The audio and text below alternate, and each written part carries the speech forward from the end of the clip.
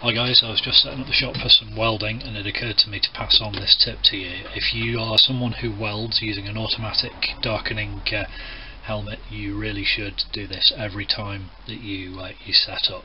Just can't trust these things are going to last forever. They will eventually fail. You want to know that before you get blasted in the eyeballs. Simplest thing in the world to do, you need an old TV remote, a torch of some description, or you can just put the helmet on your head and look through it. If we put that onto flash,